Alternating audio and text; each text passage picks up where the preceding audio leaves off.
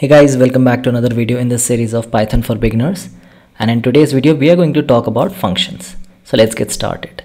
So the first thing is a function is a group of statements, commands that together perform a task. So if you want to perform a task, you can write them in a group of statements and in a function. Second point, it is reusable and can be called any number of times. So you have to write it once and you can just call it any number of times. Third point is function is declared with a name and is called or executed by that name only. So if you give a name to a function, you have to call by it that name only. Next point is a function may or may not have any arguments to accept or return any data. So function is somewhat like parameterized or non-parameterized. So if a function is parameterized, you have to pass an argument or any number of arguments.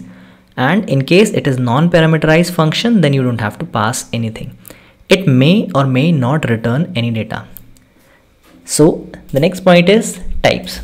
So the first is built-in, second is user-defined, and third is anonymous. So the first one is built-in. Built-in function is already available function. So when you install Python in any system, it comes with that. User-defined function is a function that is created by the users in order to perform any task, in order to get any result. And the third one is anonymous, which is also known as Lambda function. So let's talk about the syntax. So the first one is built-in function. For example, a print function, len function, we do not create it. We just use it. As you have seen in the previous video, we have just used it. How did we use it? Where did it come from?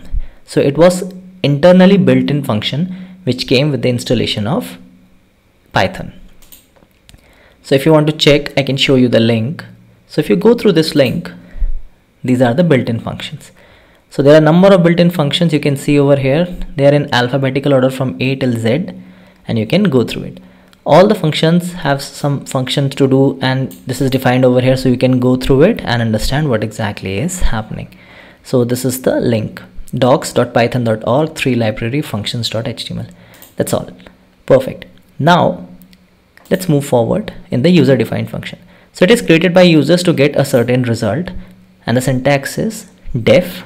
You can give the name of the function, and after that you have to give brackets, colon, and then just below that you have to do something and print anything. So here you can see that I have printed hey, I'm a function, and in the third one I'm calling the function by my underscore function, which is this one. So once this get calls, the call will go over here and it will print it.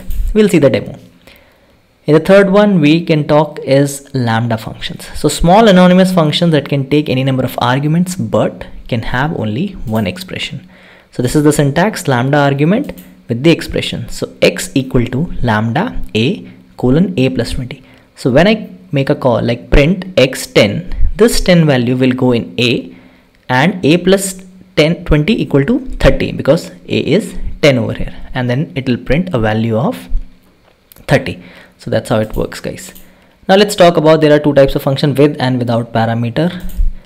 So what is parameter and what is argument? So parameters are the names used when defining a function or a method and into which arguments will be mapped. In other words, arguments are the things which are supplied to any function or method call, while the function or method code refers to the arguments by the parameter names. For an example, if I write def sum a and b, so here a and b are both the parameters. While calling sum, we'll pass some argument which is 10 and 20. So here 10 and 20 are the argument passed. And a non-parameterized function is the one to which no argument are passed, and it contains no parameters while declaration. So these are the types. So now we'll move to the demo part. Before moving to the demo part, I'll just request that if you have not subscribed my channel yet, kindly do so. So let's dive right into the demo part. So as you can see that I have created a folder function over here, and in that I have written 4 Python files. So let's get started. If you click on the first one, you can see that I have declared dog and I have given a value husky over here, which contains 5 characters. Now if I use the inbuilt function print, you can see that it is showing you I'm printing dog, but dog has a value of husky, so it will print husky. But now I want how much characters are there in dog, so I am using len function for that. If you hover over it, it will say that return the number of items of a container in an integer format. So let's just run it and see what happens. You can see It's 5. So 1, 2, 3, 4, 5. So total number of 5. Do not get confused by index and the total number of characters. Index is 0, 1, 2, 3, 4 and the total values are 5. Let's move on to user defined function. So you can use hash in order to comment anything so that Python will not read it and ignore it. We have created a function by starting def and greet.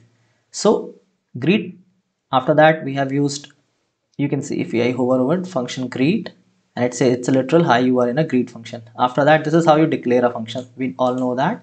After that, I've given a message hi, you are in greet function, and I'm trying to return it.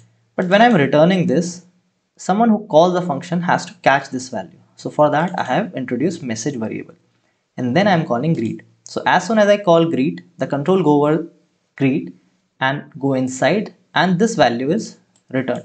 Now this value has to be catched somewhere. So this is message in which I'm catching it and I'm printing the message. So let's see what happens. We clear this. I'll just type 02, hit enter. Hi, you are in greet function. Perfect, and that's what we needed. Let's go to parameterized functions. Parameterized functions, again, I told you that you have to define def, add the number is my function name, and inside that I have given two parameters a and b, and where this parameter, the value comes from someone who calls the function. So what this function is doing is just returning the addition of two numbers. Now I have a call over here at the number after passing two arguments. So 10 will be mapped to a, 20 will be mapped to b. Now once this value goes over here, it goes inside and return 10 plus 20 equal to 30, and that value has to be caught somewhere. So this is sum in which I am catching it and then I am printing sum. You can add a string like this and add a comma to print a value. Now let's just test it. So 03, enter, and you can see total is 30. Perfect, and this is what we wanted. Let me just clear it and let's move to the anonymous or lambda function. Now what we'll do over here is again the same thing, programmed to show the use of lambda function, double lambda x colon x into 2. So the value of x will be defined by this. So if I give 10 over here, 10 will go to x into 220, and then lambda x will have that value and goes to the double, and I'm trying to print the double. So this double will make a call with an argument of 10, and this goes over here, which means it will be 20.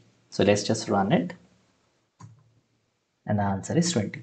So these four things are the very basic example of functions: inbuilt functions, user defined functions, parameterized function, anonymous or a lambda function. It has so much scope in the future. We'll talk about that later in this course. So I hope you guys have understood it. If there is any issue, feel free to comment below and we'll address that.